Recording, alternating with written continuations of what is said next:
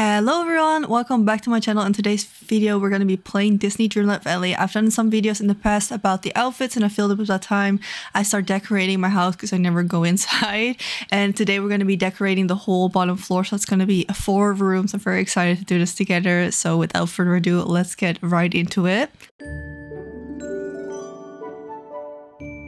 Starting off with the ground floor, I'm first taking out everything that I have. I had a very Rapunzel themed colorful base, but I'm gonna scratch that now and try something different. I've got a lot of new wallpapers I wanted to use, so since there are a lot of doors, I wanted to make it accessible, so I was going for like a kitchen living room kind of vibe. Also I wanted to be like a little bit more mature looking than it was before. I also really like how we can use dual colors. I've been playing a lot of Animal Crossing where you can also do this on the wall, and I've just been very excited. This will also include me running down to the store to buy more stuff. I'm happy that we immediately get the items. I know there's a 25 item limit, but I'm glad we can just get some stuff because I always just buy whatever's in the store, but especially for the counter she kind of wanted to be the same. So here, as you can see, I'm kind of trying to make a corner. I first wanted to do the whole back, but I decided to do one side. Also, these windows, I think they're from Lilo and Stitch or Moana. These are such a lifesaver. They make the room look so much better because of the natural light coming in, and it makes it look more realistic in my opinion. I had a really hard time with the right side of the room. The left side, as you can see, I had figured out pretty easily, but I just didn't know what to put in that empty space. And I also had a hard time decorating the table because I only had one of those chairs and I kind of didn't want to buy any more of them because I didn't know if I needed the slots for later, so I just made it into a desk instead of a dining table. Yeah, I wanted to put more couches there. I wasn't sure if it looked nice. I put leaves down, like what am I doing, girl? I was really struggling at this point. Normally I like to decorate my rooms from an isometric like side view, so I don't just like make anything on the side walls, and I just think it looks better from like one POV, so that's how I mostly decorate as well. But with that also comes that I can't put anything big on like one corner, especially if that's in the quote-unquote front, so I just didn't know what to do with that. So as you can see, I'm just leaving it for now. Also, I'm struggling if I wanted to change the couch, so I ended up making it a green couch because I felt like it fit better with the theme, and I wish I had more rugs. I think this rug looks quite nice actually.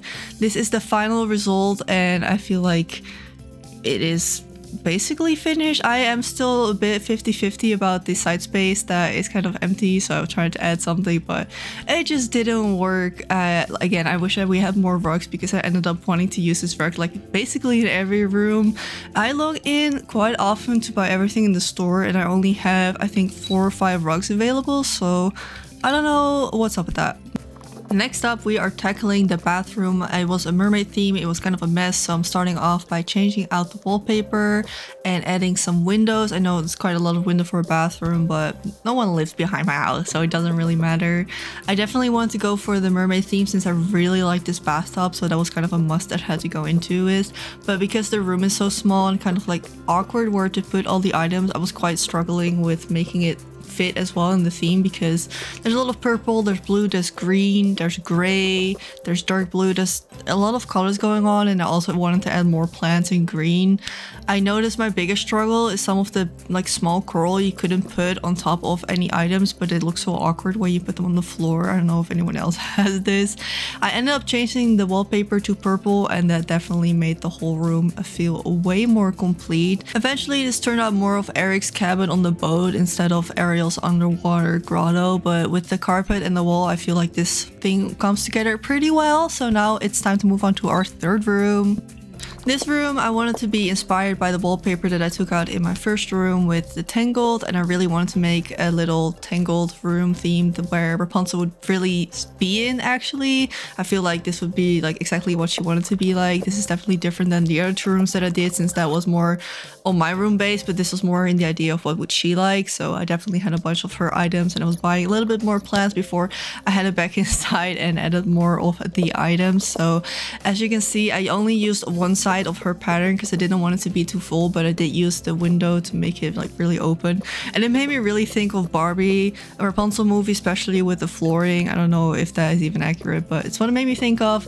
I added the bed in the back side, and in the front was more of a lounge area, and I added the super cute yellow counter to make more of a divider without closing up the room a little bit too much.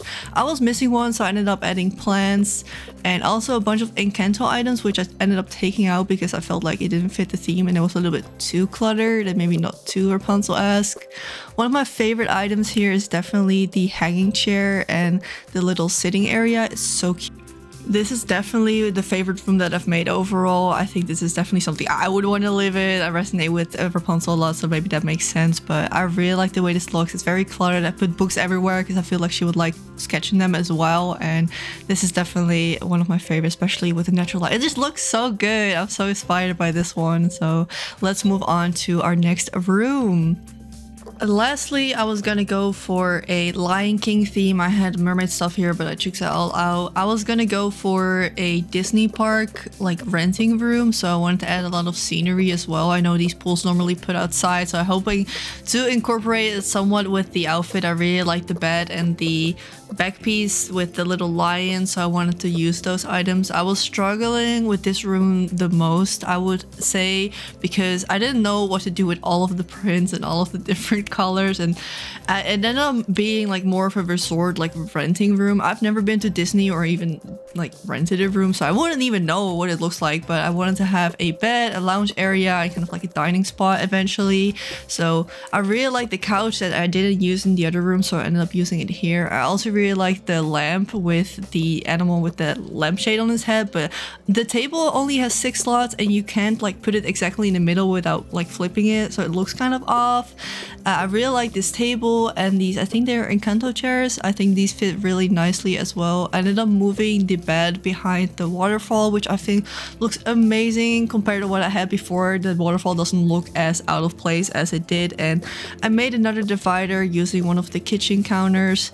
I ended up using the red one. I was hoping I had a brown one, so I went to check in the store, but we only had the one that I had, so I just used that one instead. There were also some items that I liked, like the Moana bowls I think would fit really nicely as well, so I ended up using those. As you can see, the table looks quite nice. I think that's one of my favorites besides the bed.